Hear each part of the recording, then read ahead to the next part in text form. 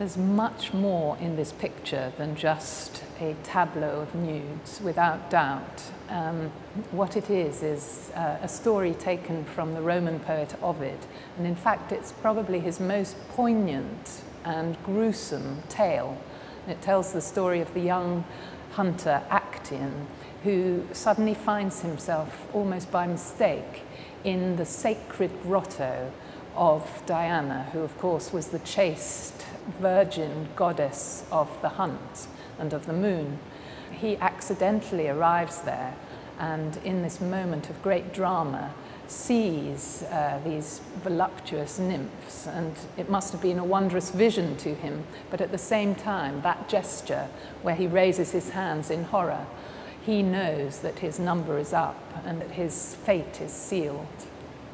Titian is so brilliant because every single face and body in this picture tells a story. He uses the figures to convey emotion and drama and passion. So I think that Diana is very much caught in a moment of disarray, and she is shamed and humiliated by the arrival of this very virile, very strong young hunter at a moment when she is taking her bath and indeed is in a position that makes her very, very vulnerable, with one leg raised as it's being toweled dry, and she's completely exposed. At the best of times, Diana was not available for audiences, least of all by men. But to be caught in this position was a terrible thing for her, and that explains this extraordinary sidelong glance, as if looks could kill. And she, in that moment, is going to exact, she is thinking of the revenge that she'll take on Actaeon. There are portents rippling through this picture which tell already Actaeon's terrible fate, in which he is turned into a stag and ripped to pieces by his own hounds. The very hound that is so obediently at heel in the painting will, in the end, be his assailant and murderer. So it is a very dramatic moment. And in the painting you can see, for example, the death's head, the skull, Diana's trophy of her former prey, and also above her head the skins of previously flayed victims.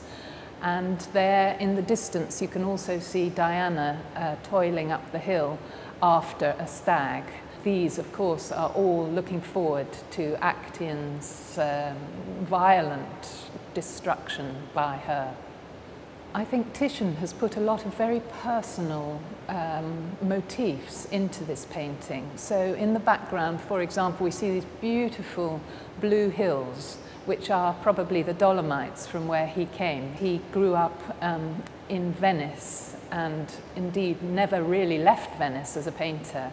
And so in the forefront of the painting is this beautiful still water of Diana's grotto, which is almost mirror-like, and in it are caught all the reflections of the shady grotto and beautiful nature. The background is like a painting by Bellini, so it's looking back to his past.